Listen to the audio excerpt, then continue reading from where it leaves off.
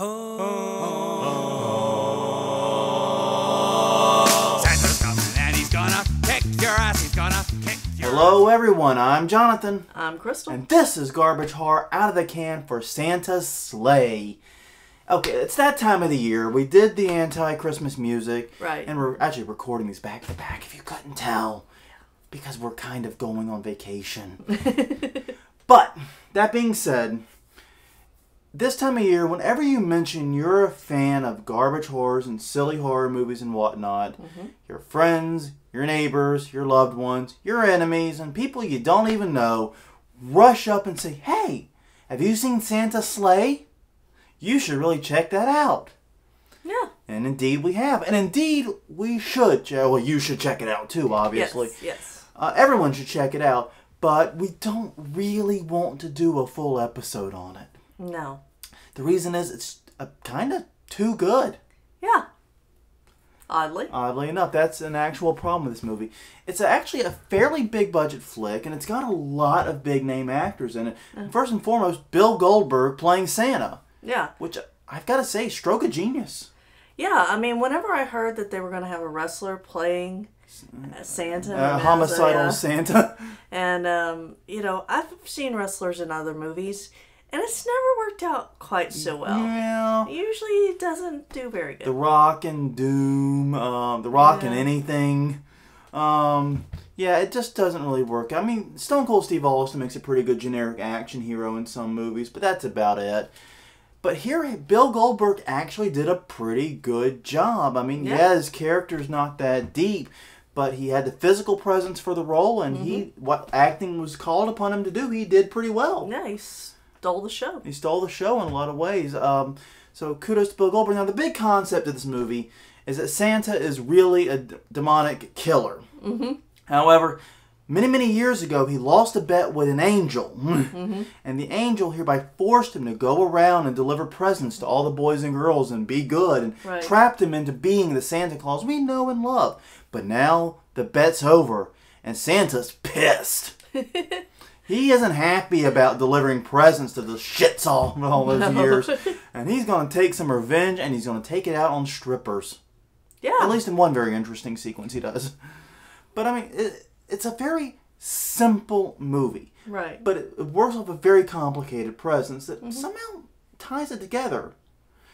Because it centers on two teenagers. Right. One of whose grandfather he's living with is the only person that seems to believe any of this crap. Right. He seems to have some kind of weird connection with it and understands way too much about it.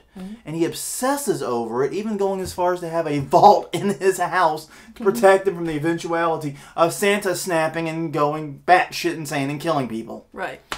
So, and basically, Santa goes batshit insane and starts killing people, and the bulk of your movie is the creative and fascinating ways Santa Claus butchers people. Yes. And along that line, we didn't know about the original Black Christmas whenever we saw the remake a few years ago. And whenever we heard the concept of Black Christmas, we thought it was going to be a lot of creative kills using Christmas items. Which was interesting because the previews kind of helped sell that. The trailers really emphasized that element of it. And we found out later, of course, that the trailers were in part a lie about that movie. Yeah. So that's a completely separate out of the can that'll probably be coming maybe next year. But this movie, however, did use a lot of Christmas decorations to kill a lot of people. And that was really nice to see. A lot of people getting killed by Christmas lights. Lights and icicles and just basically Santa ripping people a new one, and it's really an amusing movie in a lot of places. Yeah, even the Jewish guy wasn't saved. No, which is amusing.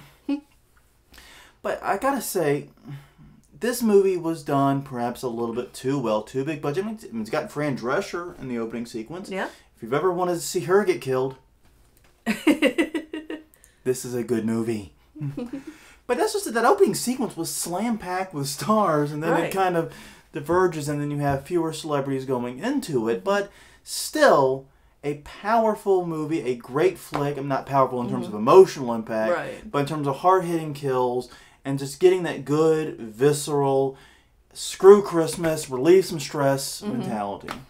And it was really fun to watch. It is really fun. And I mean, I don't want to discourage anyone from seeing it.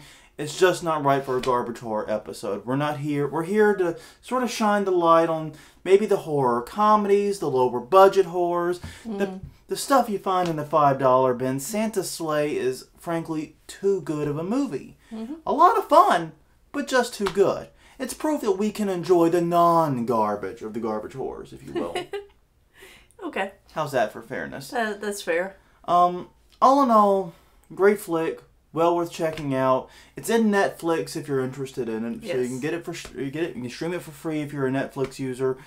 Can't recommend it highly enough. No. And I do love the fact they actually went with the more Norwegian and the more version of Santa Claus. Yeah, the look of Santa Claus is really nice. It's not the what we think of as the North American version. The Coca-Cola version. The Coca-Cola version. It's more of the traditional Scandinavian version with the giant beasts pulling. I can't remember what they're called right now.